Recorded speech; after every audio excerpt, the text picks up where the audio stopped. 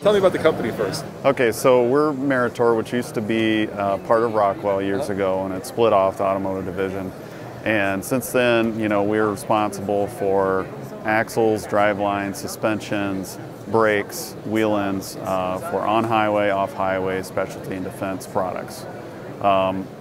You know, what typically my group does is everything that the on-highway truck group does not do, so garbage trucks, buses, independent suspensions for military vehicles, axles for on and off highway specialty vocational trucks.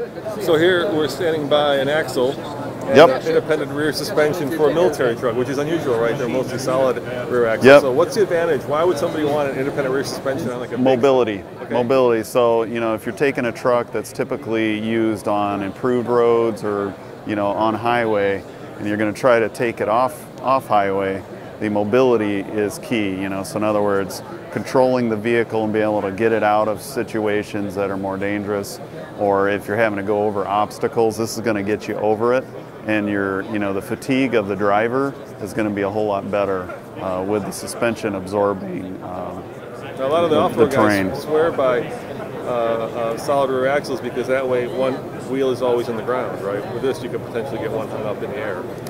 No, actually, I mean, this follows the terrain of the ground. Yeah. So as you go, you know, that's the beauty of an independent suspension. You can have a bump that's on one side and one that's not on the other.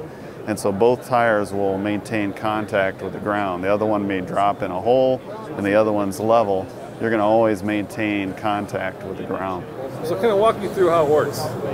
So we've got a frame that actually allows us to mount it to any kind of vehicle. So this part can be adapted depending on whether it's a whole vehicle or whether it's a typical truck mount vehicle. So in the center, you've got a drive carrier. That is your ratio that reduces the speed and the torque. It actually improves the torque to the wheel end. You've got a half shaft that translates that torque to the wheel end. And then there's another additional gear reduction. Depending on the type suspension, you can have various gear reductions for what you need. So this one's a 3.46 to 1. We have 2 to 1. The other piece, of course, suspension. You know, for this one, of course, it's a coil spring suspension. We have all types of different suspensions that you could have: hydro strut, air strut, anything the customer needs. We can adapt it to that vehicle. How big of a truck would this go on? What's the weight? This will go on to, you know, this was actually fielded or developed for the Cayman vehicle, so an MRAP size vehicle. So you could go up to 29,000 pound axle rating. The vehicle originally this one was designed for was 72,000 pound GVW 6x6. So you can get pretty immense amount of weight carried with this. If it's a 6x6, can you get 2 of these on the back? Yep. So this is actually a front, and you can see it's got the steer arms out front. We developed a steering linkage that goes with it that adapts to the vehicle. And then best in class 18 inches of wheel travel. Yep. That's a lot. It's a lot. You know. Now what size wheel do you put on this? How big of a wheel would this have? Actually, those over there, you know, for this vehicle, 395 16R20 is pretty typical size tires. You know, again, as you get smaller, we'd want to reduce the size of the suspension along with it. It's pretty massive tires. One thing we're proud of is the steer angle. We get up to 38 degrees of steering. That's you know, something proprietary that we've worked out with our half shaft supplier. They were able to actually get that capability. How come?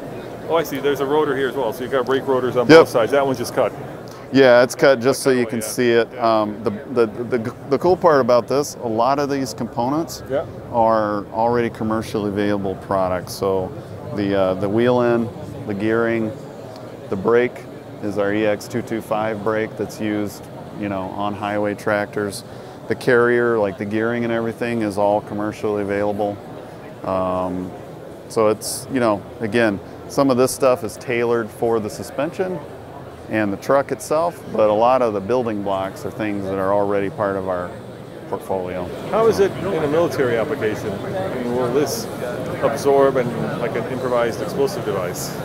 No, will not. We kind of, you know, when we work with OEMs, we let them maintain the expertise on that. Okay, so you and what they always tell us is it's beautiful if it blows up and the hole does its job. Okay. Again, I'm speaking way out of my expertise, but the intent is then that they can replace these modules easily and bolt them back to it. So you start with something like that in the front, right? Yep, so that's a front drive, and then you'd have a rear tandem, so you know, if it's a 6x6, but then we'd have a replacement for all three of those that would mount to the vehicle.